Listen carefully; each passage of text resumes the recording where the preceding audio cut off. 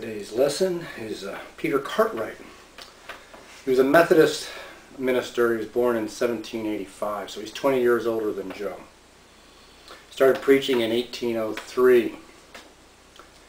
He bumps in to the Mormons in Illinois. So there's about 10 pages here. I'm just going to read you a couple paragraphs. If you're inspired, you can read the rest. At an early day, after they were driven from Missouri and they took up their residence in Illinois, it fell to my lot to become acquainted with Joe Smith personally, and with many of their leading men and professed followers. On a certain occasion I fell in with Joe Smith and was formally and officially introduced to him in Springfield, then our county town. We soon fell into free conversation on the subject of religion and Mormonism in particular. I found him to be very illiterate, an impudent desperado in morals, but at the same time he had a vast fund of low cunning. He then goes on to describe Joe trying to appeal to his vanity. He says, "You would be honored by countless thousands if you would join up with us, you and your Methodists, and have all of the good things of this world, all that the heart could wish." He's at a camp revival meeting. Some Mormons show up. They set themselves off on one side, and during intermission start having religious experiences.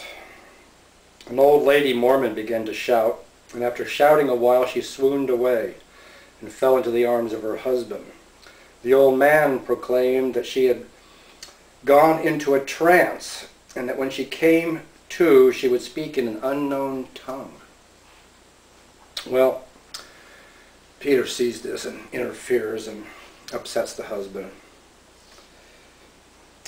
I replied, "Sir, this is my camp meeting, and I will maintain the good order of it at the risk of my life. If this is your wife, take her off from here and clear yourself in 5 minutes, or I will have you under guard."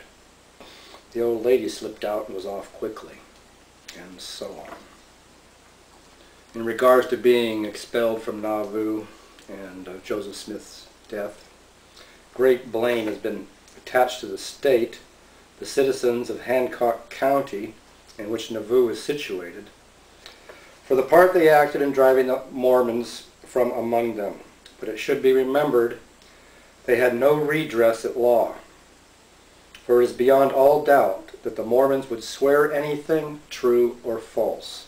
They stole the cattle, plundered and burned the houses and barns of the citizens, and there is no doubt they privately murdered some of the best people in the county.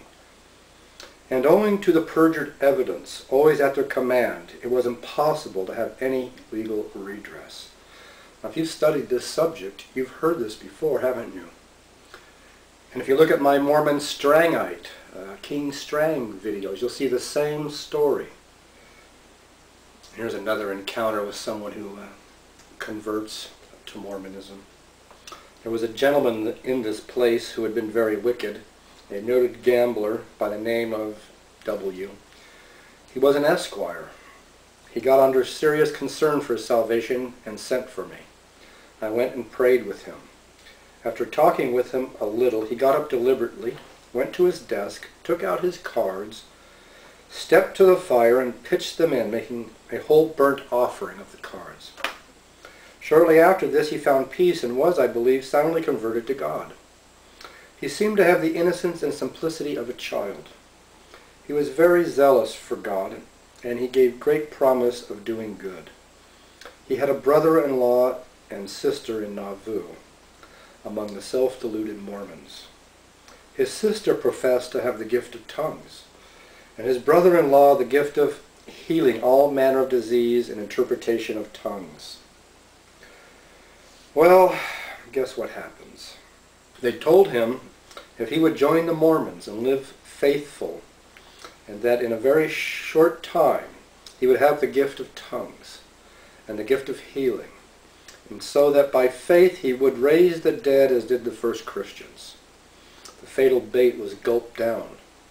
They took him to the river and ducked him. And when I saw him, he was in daily expectation of those great gifts. I told him he would never receive them, and he promised me if he did not, he would leave them. What has become of him I know not, but it is probable he is in Utah and has 15 or 20 wives. So there's some Peter Cartwright, Methodist minister. He was one of these people that rode all over the country on horseback in 1805, and through the snow, through the creeks, no bridges, no ferries. He did it the hard way. In fact, he complains in here about finding pews in churches, and that this kind of thing creates an unfavorable distinction between those of money and those that don't have money. So here's Peter Cartwright, 1856, his autobiography.